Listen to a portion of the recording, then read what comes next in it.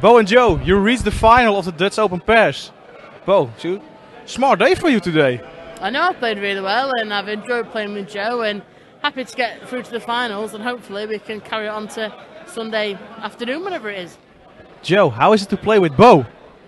I feel so comfortable playing with her. There's no pressure.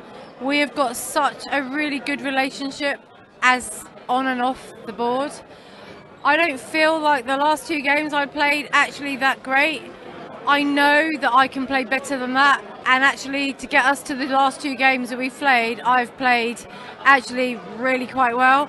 The last two games, not really that great, but you know what? She is an unbelievable player, and you know what? There is absolutely no pressure playing with her. I love her, and do you know what? She's the most humble dart player I've ever come across. Beau, you have struggled a little bit with your throw, but today is very smooth. I think it's maybe back?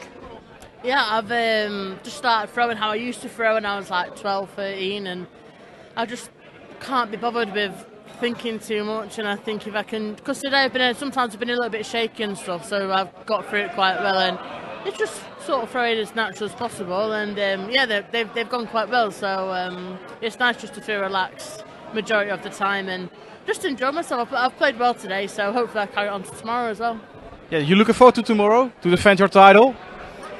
Obviously losing the final last year was hard, and obviously I think I'm in a lot of better place now than I was last year playing, so hopefully tomorrow I can play well, and it'd be really good to win it obviously after Lakeside as well, but it's one of them I've enjoyed today. I hopefully enjoy tomorrow and play on the final Sunday and hopefully have a good day.